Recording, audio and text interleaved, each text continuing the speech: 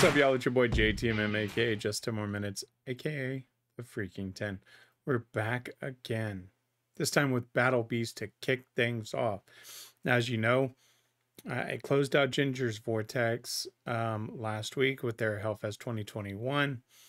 And so really until they come out with, you know, something new, some tidbits on their website or something, I'm going to step aside from them for now. Until that new music comes out, then we're going to go through it all again, including if they've done a concert with it. So what I've decided is Battle Beast, I'm going to kind of rotate some of these on Mondays, right? Nightwish and Sabaton will remain the same, but I'm going to go through on Mondays with bands like Beast in Black, Battle Beast, and probably some others. On Wednesday, it'll be Poets of the Fall and other bands, Alter Bridge, things like that, because those are ones I've been wanting to dive deeper into, but with the schedule the current way is, just couldn't. So with that being said, expect some more Battle Beast. I enjoyed the last songs that I've listened to, so this one I'm interested, you know, those were more recent. This one dates back to 2013, so I'm kind of curious to see where it goes with both the lyrics and the music. So with that being said, let's switch it up. Let's check it out.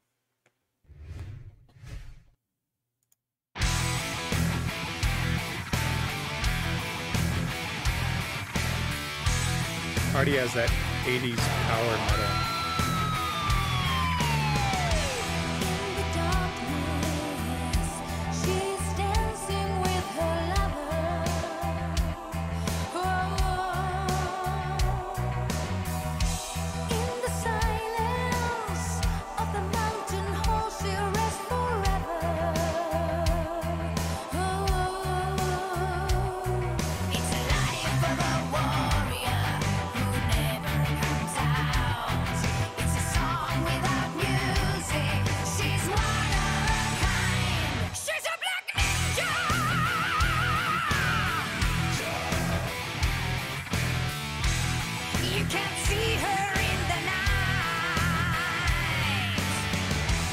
Okay, so I'm going to stop it and rewind it there.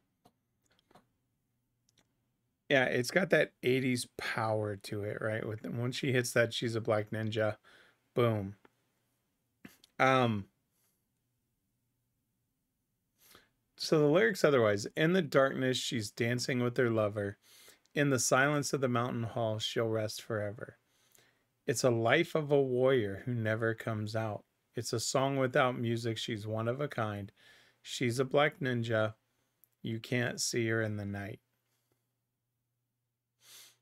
So, I mean, obviously they've shown us a picture of a female ninja, but I'm really not sure what the song is referencing so far, other than truly a female ninja. So I'm curious. But let's keep going. I mean, as far as the music go and the vocals, I mean, it's Battle Beast. The minute I heard them, they just gave me that old school rock that I like. So let's keep going. You can't see her in the night. Close your eyes. Feel the magic of the night. Whoa. Lonely voices whispering her ancient name. Whoa. It's a life of a warrior who never comes out. It's a song without music. She's one of a kind. She's a black ninja.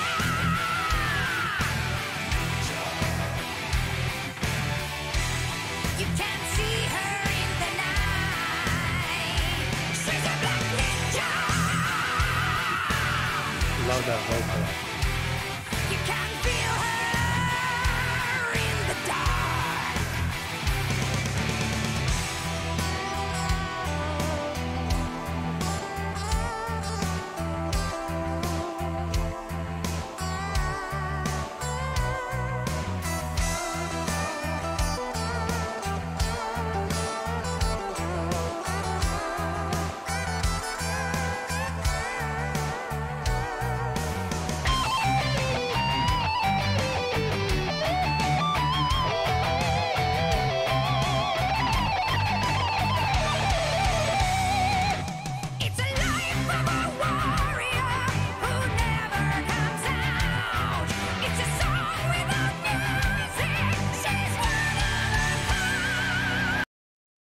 So I'll rewind it.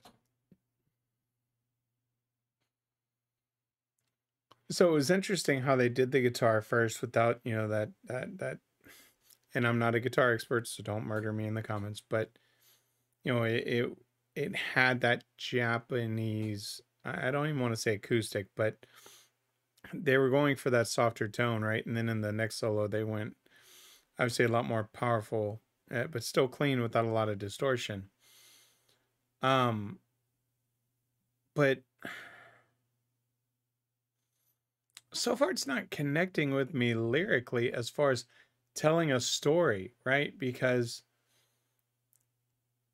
if you truly look at the song so far, right, and obviously we've still got 2 minutes or a minute and a half left.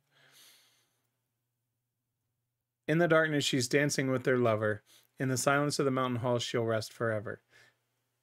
And then close your eyes, feel the magic of the night, lonely voices whispering your ancient name. And then as I look through these lyrics, the rest, except for one line, is all repetitive. So it's because it's not a bad song. The music is good. The vocals are amazing. I love her voice.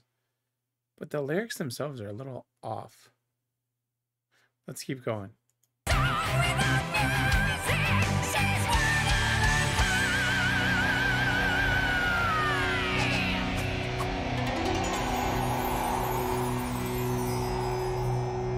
She's a black ninja!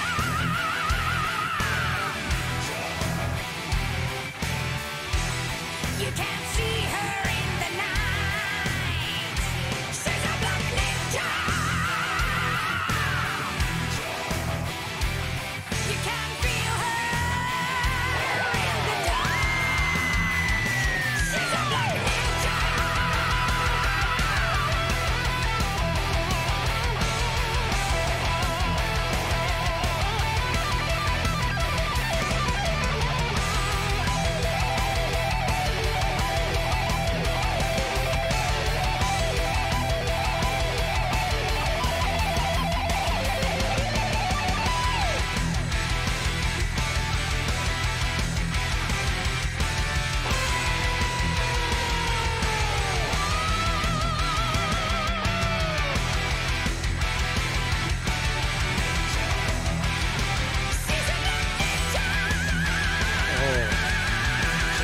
Love that voice.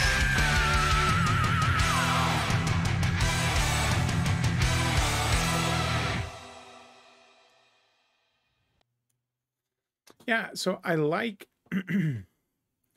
I like the vocal and I love the music. But the lyrics themselves, that's where I struggle because it's just repeating a lot of She's a Black Ninja. Now, I said this about similar about Ghost when I first heard, is that Hunter's Moon, I think it was, and it turned out to be for a movie. And since then, I really like Ghost,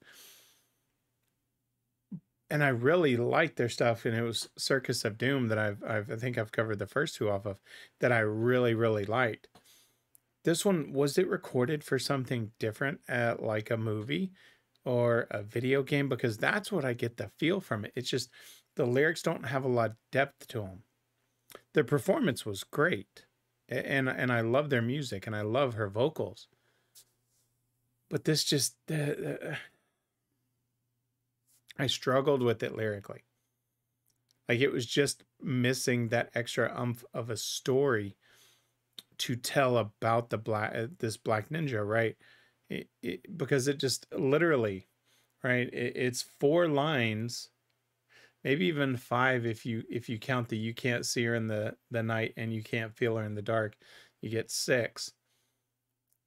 But really, other than that, it's a lot of repetitive, and so it doesn't give an in-depth story that I would expect, as their other songs have. So just curious what this was recorded for.